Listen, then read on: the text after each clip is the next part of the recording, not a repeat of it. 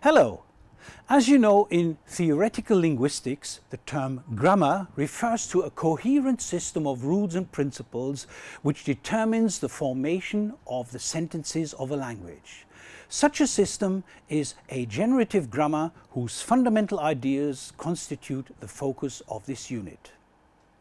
In the virtual session, we will look at the notion of the well-formed sentence, and we will see how a generative grammar produces well-formed sentences and rejects ill-formed sentences.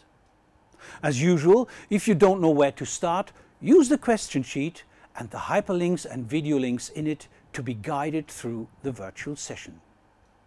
The Mastery worksheet is a dynamic multiple choice test which, after the virtual session, shouldn't be problematic at all. And the practical, another one typical for syntax, uses sentences of all types to test your intuitions and your syntactic creativity. The whole unit is fairly complex, but provided that you make use of all its components, you should manage.